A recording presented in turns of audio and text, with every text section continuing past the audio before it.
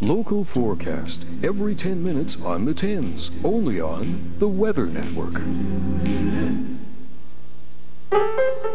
Road conditions, 21 and 51 minutes past the hour, only on the Weather Network. And we're taking a look now at your long-range forecast, Wednesday, right to the end of the week. We're always optimistic here, eh? We begin Monday and we start to tell you about Friday. Yeah, that's true. Let's take a look. Across Ontario and across Manitoba, we are looking at sunshine for most areas of the country. Except for southern BC, the interior, we have some scattered showers. Now stop that. Cloudy skies in southern Alberta, and we have that system still moving across southern Quebec and southern Ontario. So we're also going to see lots of snow in Labrador. So for those of you in Goose Bay, look out. For Thursday, that system, again, moving slowly, but across Labrador with snow and freezing rain. So good 2 days of that stuff. Southern Ontario, cloudy skies, and we have some clouds across eastern prairies. And again, we're going to see a lot of precipitation across BC, the coast, and the interior due to another low-pressure system. And for Friday, we have still some active weather in Labrador. Again, southern Ontario, cloudy, and some snow tapering off into Manitoba. And another system will move through the BC coast with some scattered showers. You seem a little far away from me, Scott. I don't know what it is. Basically, temperatures across the country are going to remain mild from Wednesday right into Friday, looking at temperatures well above seasonal, so enjoy the week. We could see some wet stuff, but it's still mild, right? You get the best camera shots.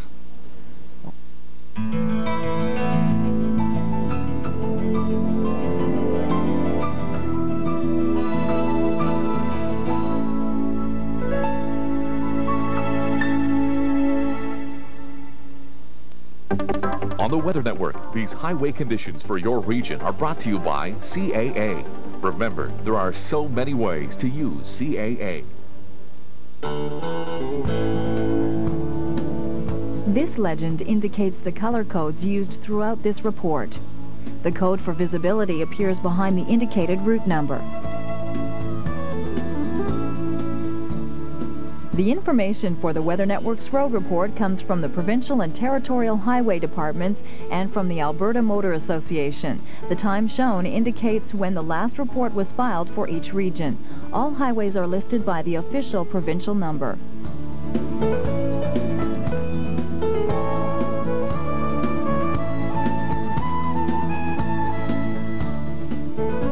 The legend at the top of each page indicates the color codes used throughout this report.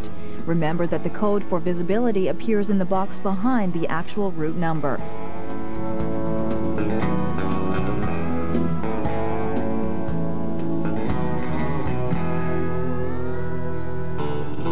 This report on road conditions is a public safety presentation from Canada's Weather Network.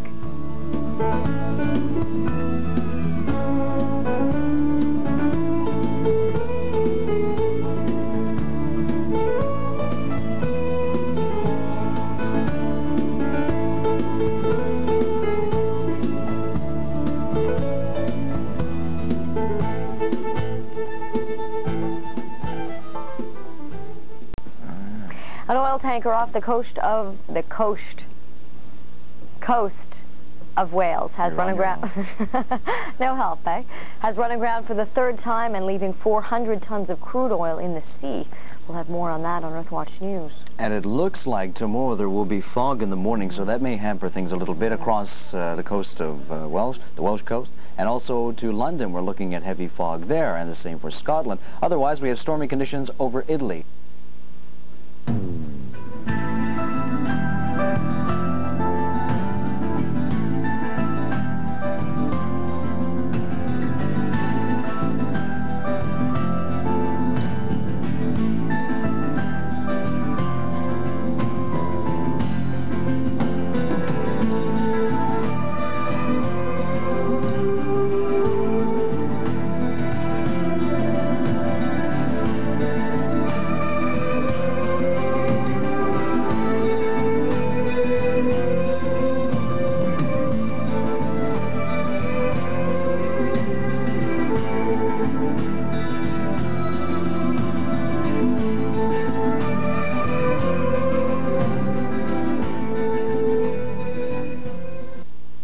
Still very hot in Southern America. We're looking at temperatures in Rio getting up to 35, 36 Again, very hot and dry. Which, of course, is typical for this time of year. But on the other side, usually we have temperatures between 30 and 35 in Australia.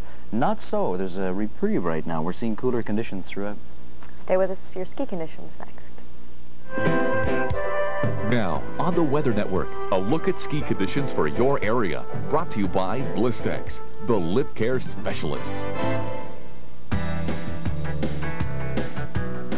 The conditions in this report are for the specific ski centers listed. With each ski center, you'll also find the number of runs open and snow accumulation for the past 24 hours. The information in this report is prepared by MRG Limited for the Weather Network.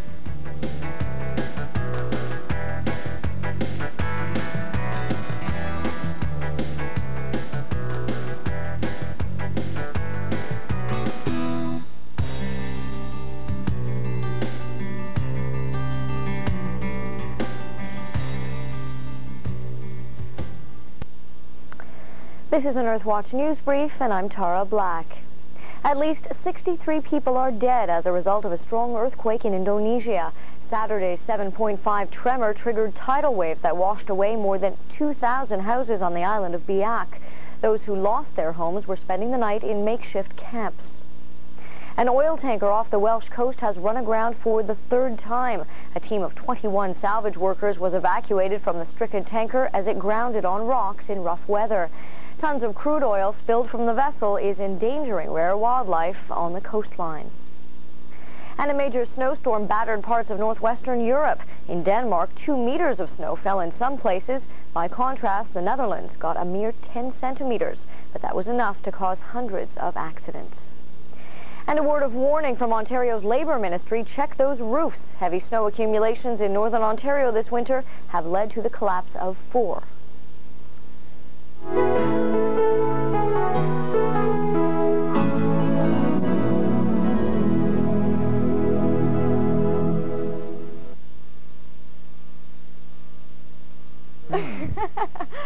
Well, we sort of see ourselves. Sort of. Are we on the air? I guess so, yeah. Well, you'd like to say something about our sunshine destination? Yes, sunshine into New Orleans. Right. It's a Big beautiful day on Tuesday. Beautiful day. Hope you enjoy it if you're there.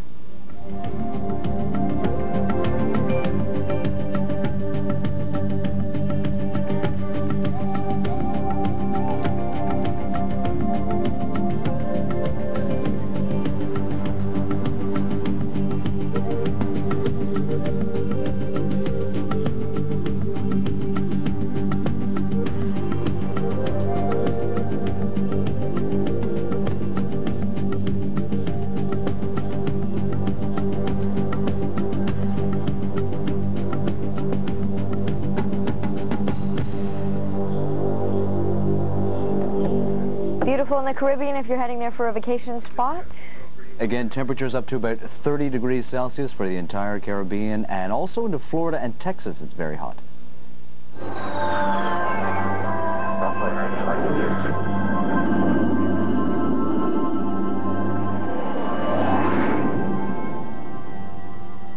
Hey, Dad. Hey, that's the CF-104 Starfighter. Did you know that was the first supersonic jet used by the Canadian Air Force? How did you know that? I know where there's a real one. Can we go see it? Let your imagination soar. Come to the National Aviation Museum in Ottawa. We're looking at some active weather in through central Canada for your Tuesday afternoon. Some light showers. A risk for... Take 2. A risk of a heart attack by your host. No, seriously, we have freezing rain. There's a possibility of freezing rain in the morning, but it's going to be rain all afternoon as temperatures go above 0. As a matter of fact, in Toronto to Windsor, we have rain right now. So the risk of freezing rain, less likely at this hour. Okay, great. Stay with us. We've got your complete national weather picture up in just a moment.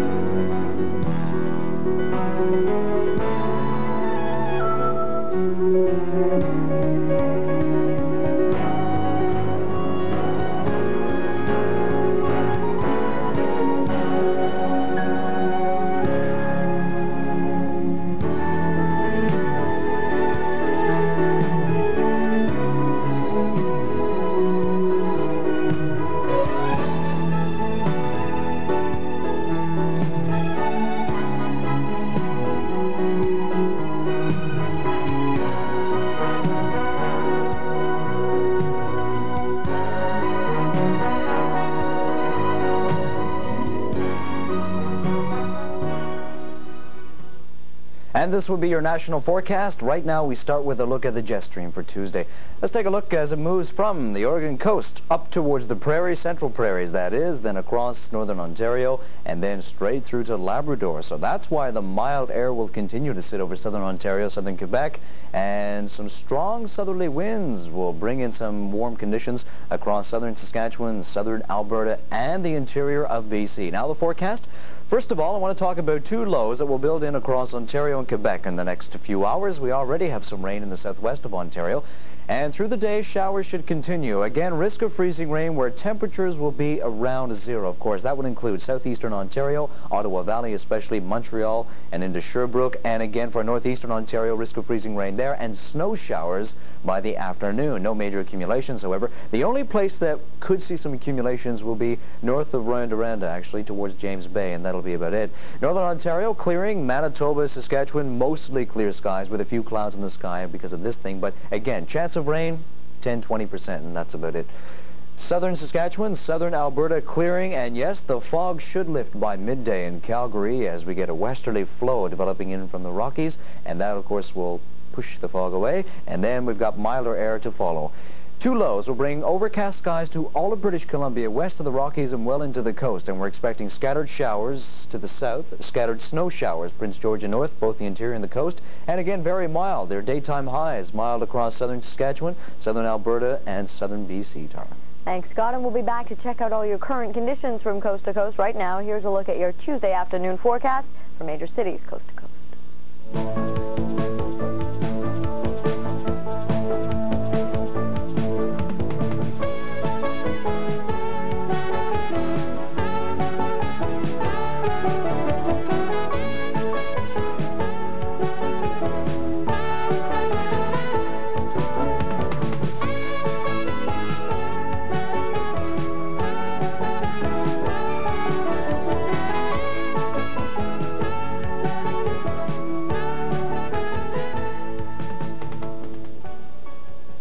Oh boy, another 5 months of winter. Just what I needed. I gotta get out of here. Don't just dream about it. Enter the Weather Network's Dream No More Vacation Contest, and you could win one of 5 tropical trips for 2, plus 1 week's car rental from Budget Rent-A-Car. Fly Canada 3000 to an Allegra Resort all-inclusive dream destination, courtesy of Signature Vacations. Look for entry coupons in your cable television bill, or send your name, address, and phone number to this address. Don't just dream about it, do it! St. John's may be the oldest town in North America and the most eastern part of the continent, but it also has the distinction of being Canada's weather champion. The capital of Newfoundland is officially the foggiest, windiest, cloudiest, wettest, and snowiest of all major Canadian cities. About 360 centimeters of snow usually falls each year on the city.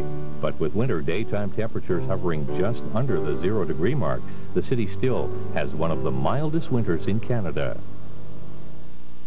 It is currently -2 in both Montreal and Toronto, -6 in Ottawa, and a +2 in through Windsor. Now, those temperatures are well above normal for this time of the year, and to get sky conditions to go along with those temperatures, here's Scott Sims. And all we do is simply point at the map to show you all the sky conditions across Ontario and also for the southern prairies. To the south coast of BC, we have much the same. As you can see, lots of active weather brewing in the western regions of North America, but now we turn to the BC coast. Most of the rain currently is falling over Vancouver Island. That's now beginning to build in across the Georgia Strait and move into English Bay and Vancouver, and all of the lower mainland should see some showers in the next little while. And for the interior, we have cloudy skies. To the north and central coast, we also have cloudy conditions, and we have some showers developing there, and some snow showers into the Gulf of Alaska. And we also have some light snow into the southern Yukon, southwestern Yukon towards Whitehorse. Alberta right now is mainly clear, but we do have fog reported in Calgary. We have some less fog in towards Edmonton, but that's why we have the weather advisory tonight for Calgary and parts around Calgary. We're looking at, of course, fog throughout the evening and in the morning hours, but by late in the morning that fog should disappear because of a westerly flow, and there you see that westerly flow brought to you by the jet stream. The southern areas we still have some cloud, and as you can see, the moisture here is being pulled towards the BC coast, so it is going to be quite rainy for the next 2 or 3 days. Gray and wet throughout all of southern BC, both the interior and the coast, and again it's very active in California. Now for the prairies right now it's mainly clear. It's still fairly mild in both provinces here. strong southerly winds are also beginning to develop. And speaking of winds, in eastern Manitoba and northwestern Ontario, we have some strong winds in the region right now. To the north, we have some cloud. We have some scattered snow showers mixed in with this activity. And for northeastern Ontario, overcast, but this system is moving in this direction. All the active stuff should be in northeastern, or sorry, southwestern Quebec in the next little while. And low cloud over across southern Ontario. It's active here just north of Lake Erie with warmer temperatures. Thanks, Scott, and we'll be back with a look at all your Tuesday afternoon conditions. Right now, here's a look at all the latest conditions in your area. Don't go away.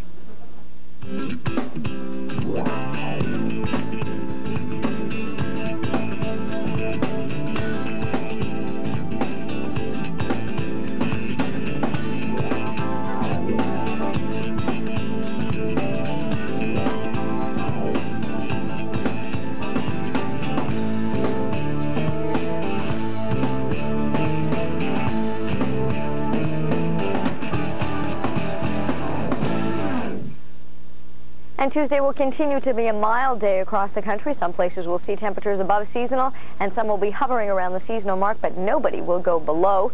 We are looking at some wet weather in through British Columbia and in through central Canada. Scott will fill you in on all the details. Several low-pressure systems across the west. Right now we have the small one moving in from the Pacific, and that's going to provide scattered showers for Tuesday afternoon. As a matter of fact, for Vancouver Island, the showers are happening right now, so it's going to continue for at least 24 hours. And temperatures remain mild. There is a southerly airflow moving in from just off the coast to Seattle and Washington State, and that's why we have the warmer air. A few breaks in the cloud for the afternoon, but one thing I stress is that it's more cloud than sun, so there is a greater chance of precipitation. We're looking at a 30-40% chance of a light shower. So if you're planning to go out in these areas, Kamloops, Kelowna especially, bring an umbrella just in case. So it's highly likely you might see some of those light showers. And of course, a greater chance of showers in the higher elevations. Revelstoke, Golden, Castlegar, Cranbrook. In these areas, you will definitely see some scattered showers for the afternoon. Fort St. John, a possibility of wet snow, but again, a few breaks in there as we have mixed conditions. Cloudy skies all day in Prince Rupert and Whitehorse with a chance of light snow here, good chance of showers here. And again, temperatures are going down in Northwest Territories. For Mackenzie Valley, we're looking at cloudy skies, light snow, greater amounts of snow north of the Great Slave Lake, and that of course includes Yellowknife. Cloudy in Edmonton with a little bit of morning fog, some patchy fog there, and thick fog in the morning for Calgary. That will lift by afternoon as the westerly winds move in to push all that fog away, and we have variable skies with a little chance of precipitation. Clear skies all day in Saskatchewan. Temperatures mild, some 8, 9, 10 degrees above normal. For southern Manitoba, it's sunny and again a little on the cool side, but a little above seasonal. Kenora, Thunder Bay, clear skies again and snow showers. They'll be at their heaviest in the morning, beginning to taper off in the afternoon. Thanks, Scott. Now that was a look at Tuesday. We've got Wednesday, Thursday, and Friday coming up in our long-range forecast, and it's all coming up in 2 minutes' time.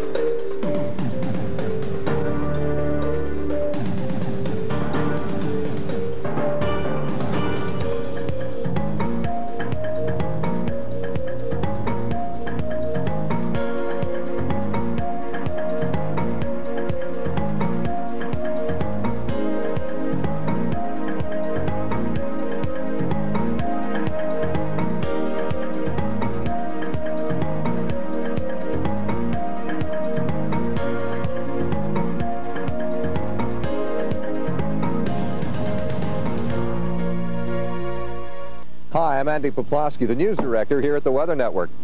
You know, in television, a good cameraman is an invaluable member of the team that brings us the pictures and stories that you tune in to see every day. We'd like you to join our team. We're looking for videos about weather, so pick up your camera and shoot for the Weather Network. Send us your cassette by courier, and if we use it, we'll pay you $100. Plus, all tapes received will be eligible for a monthly draw of a Sony Discman and our grand prize of Sony's top-of-the-line Hi8 camera. So keep watching the Weather Network and keep your camera rolling.